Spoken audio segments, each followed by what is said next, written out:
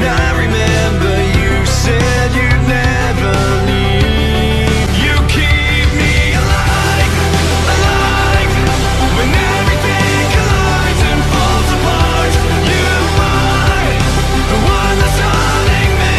I'm alive, so alive. Greetings to all on the channel Forgotten Legends. Today we're talking about the legendary Swedish midfielder who, despite only having a couple of seasons at the top level, was one of the key players in the tough Parma. At one time he was one of the best, but unfortunately injuries destroyed his career. Ladies and gentlemen, Tomas Brolin.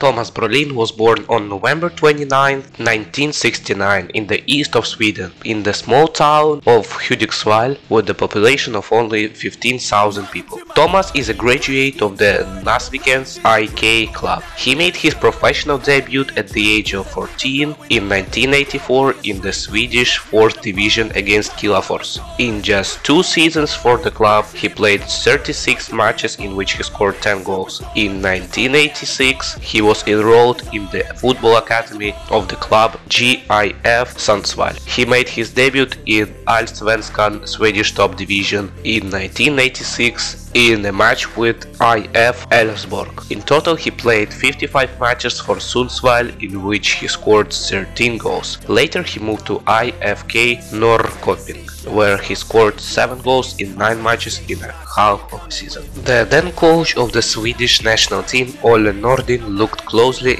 at Brolin's talent, because in Sweden, which had just qualified for the 1990 World Cup, there were problems with the central striker, because in the qualification they scored only 9 goals in 6 matches. Brolin made his debut in the match with Wales, coming on as a substitute with the score 0-1 in favor of the Welsh. In 6 minutes Brolin scored 2, putting the Swedes ahead. In that match the Swedes won 4-2 and Brolin strengthened himself as the main attacking force of the team at the upcoming World Cup. At the tournament itself, the Swedish national team lost all 3 matches, but Brolin, after scoring against Brazil, was bought by Parma for £1.2 million, which is approximately £3 million in today's exchange rate.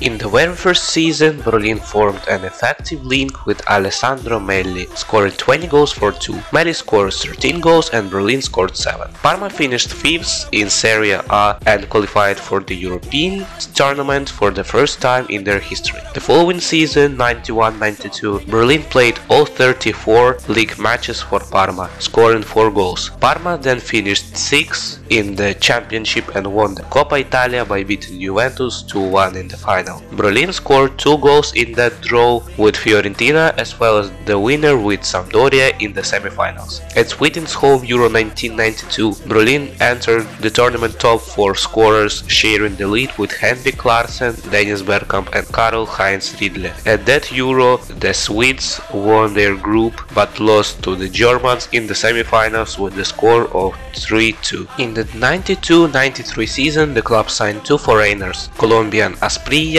and Argentinian Sergio Berti. 3 foreigners were already playing in the club at that time: Brazilian goalkeeper Claudio Taffarel, Belgian defender Jorge Grun and Thomas. In Serie A there was a limit on 3 foreign players at the same time on the field. Because of this, Brolin spent most of the season on the bench, with the then Crusaders coach Nevio Scala favoring the Melli Asprilla pairing in the center attack. Brolin's favorite number 11 was given to Asprilla and Thomas came out with number 9 or 8. That season Parma took the Cup Winners' Cup by beating Antwerp 3-1 at Wembley in the final. In the next season, Gianfranco Zola and Massimo Crippa came to the club from Napoli, which made the competition for the forward position even greater. Nevio Scala then decided to pull Brolin into a playmaker position, with Gabriele Pin and Massimo Crippa on the flanks, and the Asprilla-Zola pair in attack. Brolin began to wear number 7, which Alessandro Melli used to wear. At Parma, Brolin was in the best shape of his career. The 1994 World Cup was the tournament of life for Tomas, because it was on it that he became a legend. Despite the talented generation, the Swedish national team was not among the favorites. In the first match, they scrapped out a draw with the outsider of the group, Cameroon. In the second match, the Swedes rehabilitated themselves by defeating Russia Russia 3-1. Brolin had a good match scoring from the penalty spot. In a match with the future winner of the tournament, Brazil, Sweden got a draw with a score of 1-1. Brolin in that match gave an assist to Kenneth Anderson. Sweden advanced to the playoffs from second place with 5 points. In the 1/8 match, Sweden got into the national team of Saudi Arabia. In that match, Brolin did not score with goals, but he always created a danger on the opponent's gates. In one quarter of Sweden, the Romanian team got caught, which had previously knocked out Argentina with Gabriel Batistuta. By the way, if you have not watched the video about Batistuta yet, the link will appear in the upper right corner. In the match against Romania, Brolin scored his legendary goal. Sweden then passed Romania on penalties. I feel like I'm losing my mind. Is everybody in the world blind? Please, Lord, give me a sign, a sign. I feel like I'm losing my mind. In the semi-finals, Sweden fell on Brazil, losing to them with the score of 0-1. In the match for third place, Sweden defeated Bulgaria 4-0. Brolin scored a goal and made 2 assists. On November 16, 1994, Brolin broke his foot in a Euro 1996 qualifier and was sidelined for more than 6 months. On May 7, 1995, Brolin, a week after returning from injury, played a match against Iceland, even scoring a penalty, but was unable to help the national team in that campaign. In the 94-95 season, due in large part to the absence of 2 of the main players, Brolin and Zola, Parma lost the championship race. In the 95-96 season, Parma signed the Ballon d'Or winner Hristo Stoichkov from Barcelona. Brolin was in poor physical shape and made only a few appearances in the first half of the season. In the winter transfer window, after 5 years in the camp of Crusaders, Tomas decided to leave in order to get more playing practice. In the winter of 1995, Brolin moved to Leeds United, signing a 2.5-year contract. Tomas made his Premier League debut against Newcastle United, coming on as a substitute in the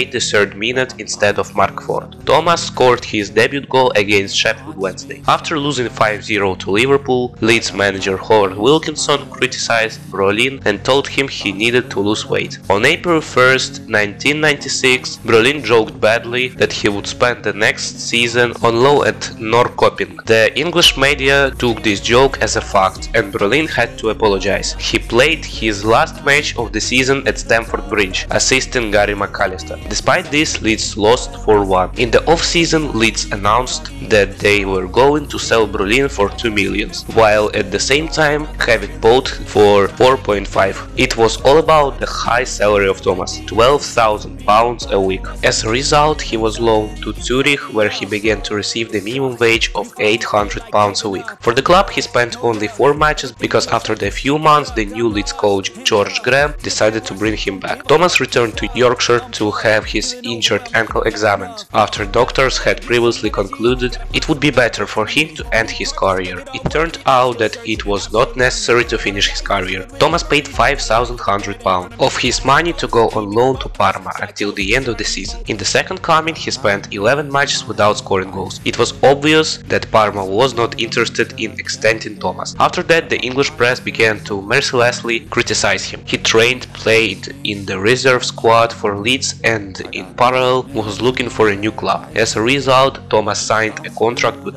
Crystal Palace until the end of the season. During the season, he spent 15 matches at the club without good results. He later joined Huddersfield's ABK, where he started playing as a goalkeeper. Brolin played his last match in his career against Kiruna FF, coming out for the last 15 minutes as a goalkeeper.